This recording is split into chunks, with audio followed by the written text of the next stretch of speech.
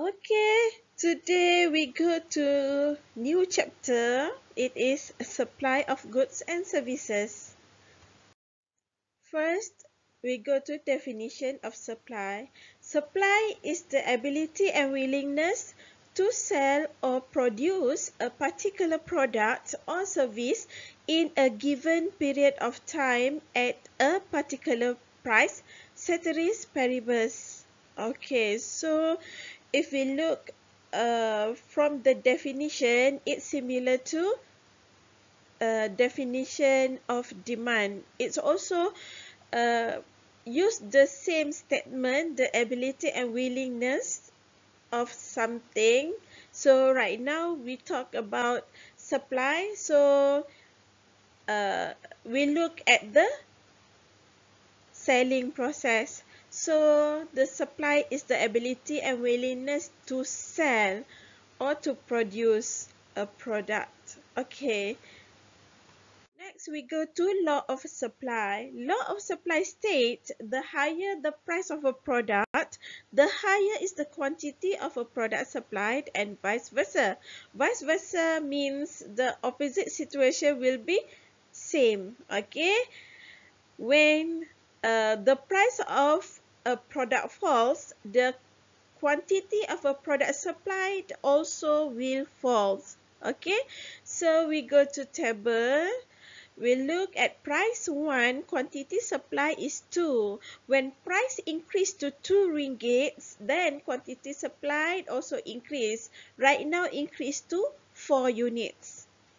When the price increase to 3 ringgits, then quantity supplied also increase to 6 units. That's happened until the price increase to 5 ringgit, then quantity supplied is 10. Okay, right now we talk about uh, producer or seller's objective. Okay,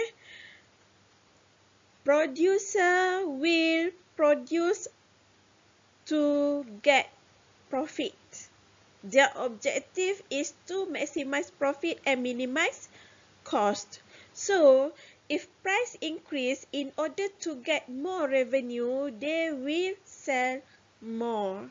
They will supply the product more. That's why law of supply shows the positive relationship between price and quantity supplied. Price increase, quantity supply increase.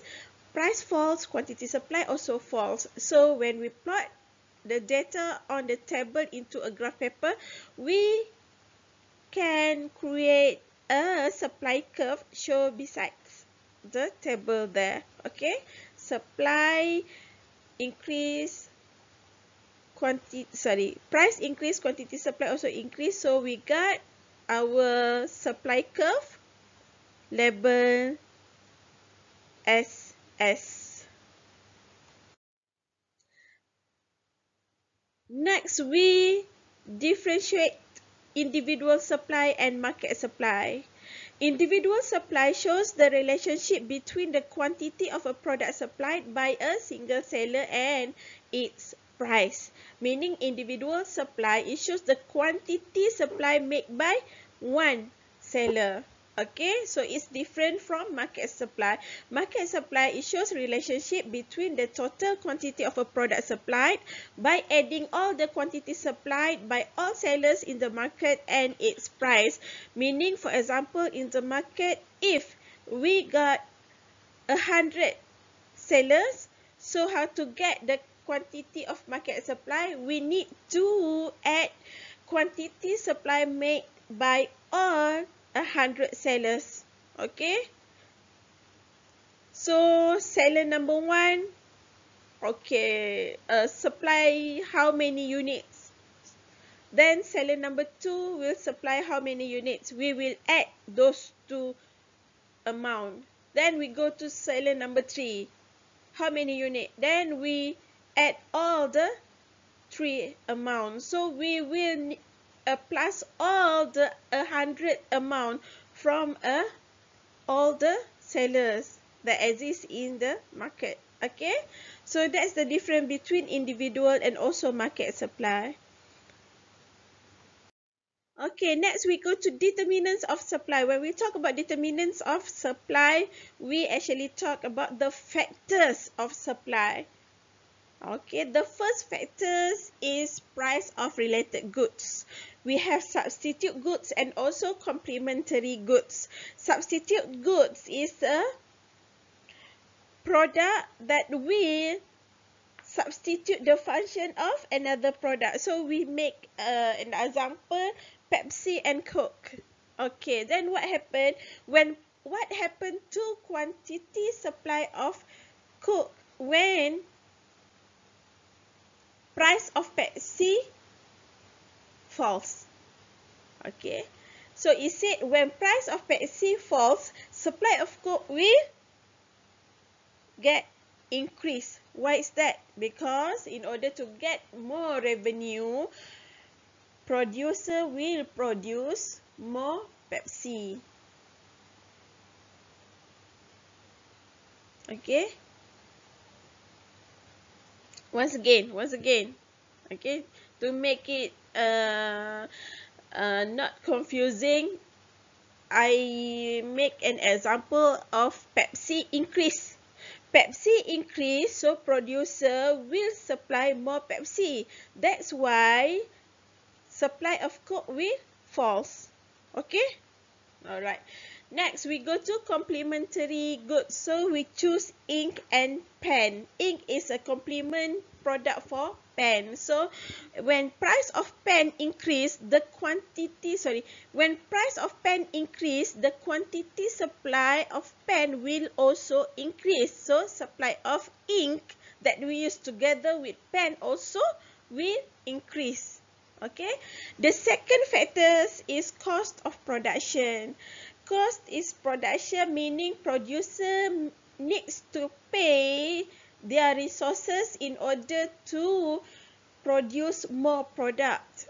Meaning, if the cost high, the quantity product will fall. Okay. Next, expectation about future price. Okay, what happened to the supply of a product when producer assuming the price of the product increase in the future? Not now, not in current time, but in the future. So it said if producer expect the price of a product increase in the future, so the producer will sell more in the future in order to get more profit. So in the current time, the supply will fall. Okay, next, technological advancement. Now we talk about machinery used in production process. So if the technology advance in the market, so their ability to produce a product become increase. So technological advancement will increase supply. Alright, next, determinant number 5. Factor number 5 is number of sellers. So by logical thinking, we know when the quantity of sellers increase, if there is more seller in the market, so supply also will increase. Okay. Next, government policy. So government will impose tax or will give subsidies to seller, to producer. So if government impose tax to producer, meaning tax is some kind of burden producer need to pay to government. So if that happen, the ability to produce the product will fall. That's why tax will make supply falls. Okay. When government give subsidies to producers, so it's something helpful to producer. So their ability to produce a product become high. Okay. Higher than before. So subsidy will increase supply. The last one is improvement in infrastructure. So we can make example like transportation and also communication. So all that we have a production process. So if that happen, if there is improvement in infrastructure, meaning the supply also increase. Alright, the last subtopic, we need to differentiate between changes in quantity supplied and also changes in supply. First, we go to this slide. Changes in quantity supply occurs when the price of a product changes and there is a movement along the supply curve ceteris paribus. Okay, you need to remember changes in quantity supplied happen because the price of a product change. Okay, when we talk about quantity supplied of pen change, so meaning it's happened due to a change in price of pen. Okay, the same product. Okay, so it can move a point along the same supply curve. So when we talk about changes in quantity supplied, always remember there is only one supply curve that we are talking about. Only one supply curve, okay? The difference is point on that supply curve. Remember, before this, we try to try to plot the combination, okay, according to the data given by law of supply. Okay, we have data, then we try to plot all those combination between price and quantity supply. Then what happened? We actually plot a point. Okay, so when we join all those points, we got supply curve. Okay, so right now changes in quantity supply talk about all those points on the supply curve shift.